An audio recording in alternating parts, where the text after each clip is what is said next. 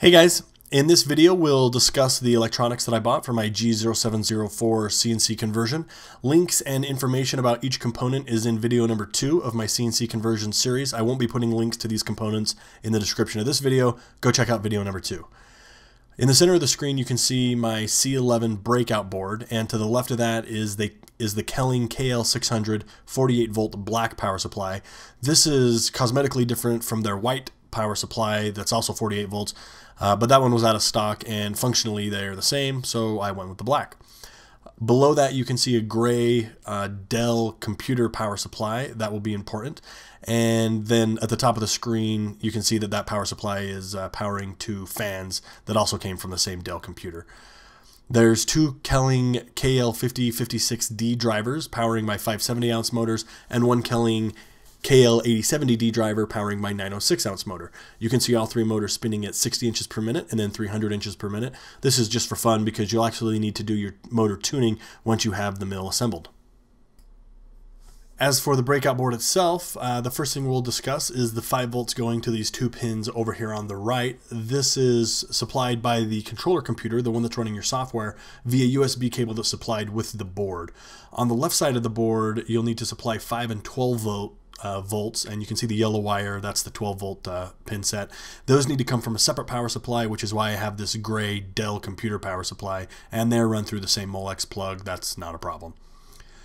What I'm pointing to now is called the charge pump. This is a safety feature that some controller programs take advantage of, like Mach 3. If you're not using this feature, you need to disable it on the board, and the instructions about the board will tell you how to do that.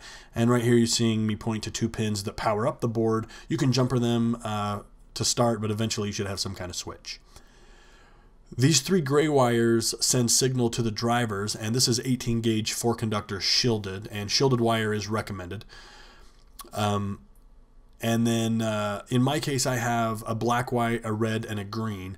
The black and white are the pull and dir negative, and they get twisted together and take a single pin on the breakout board. The red and green are the pull and dir positive, and they get their own pin on the breakout board. Over here on the right you can see the parallel cable, and that's the last thing that you'll need to plug into the board. Of course it goes to your controller computer.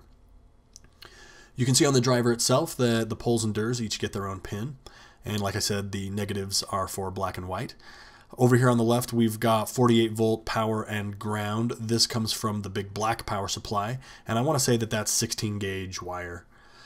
The A's and B's get wired up per the schematic or diagram for your stepper motor, so you'll need to consult your motor's instructions on how to wire those. You can see in my application it goes blue, red, green, and then black from B negative to A positive. If you have 8 wires, shoot for bipolar parallel to get the most torque, and you'll need to double up some of those wires. Actually, all the wires will need to be paired on the driver. So you can see I've got black, white are together, brown, orange, red, green are together, and blue, yellow are together. Again, it may be different depending on what stepper you buy. The switches in between all these wires, those need to be set per your application, and you can partially see the table right at the top of the driver, or on the face of the driver, and you'll consult that table to figure out how those switches should be set.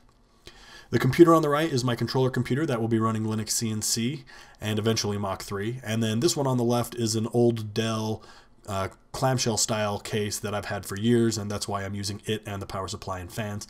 You can see I went with Molex connectors. I had to buy a crimper and figure all that out on my own. I'm not really going to discuss it in this video, but 1 wrap of black tape is for the X, 2 wraps on the Y, 3 wraps on the Z, and there's the switch that I used to replace that orange jumper that you saw in the last shot.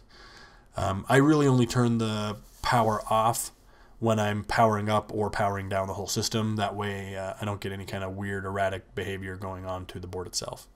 You can see the USB cable at the top that goes over to the controller computer, parallel cable, 48 volt black power supply cable, and the Dell gray power supply cable, which is not plugged in, goes at the very bottom.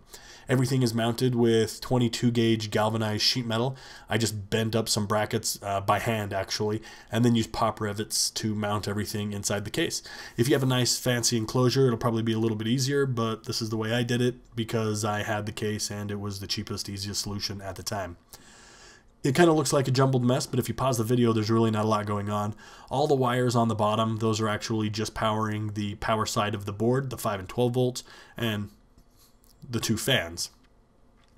Everything else is the gray wires that go between the drivers and the breakout board, and then the white wires that go out the front of the case so I can easily unplug the motors from the X, Y, and Z. That was important for me in case I ever have to move things around, and that's all kind of temporary right now. Eventually I plan on getting a nicer enclosure and doing a little bit better job. Anyway, that's pretty much everything I wanted to discuss in this video. If you have any questions or comments, post them below, and don't forget to like and subscribe to my channel. More videos are on the way. Thanks for watching, guys.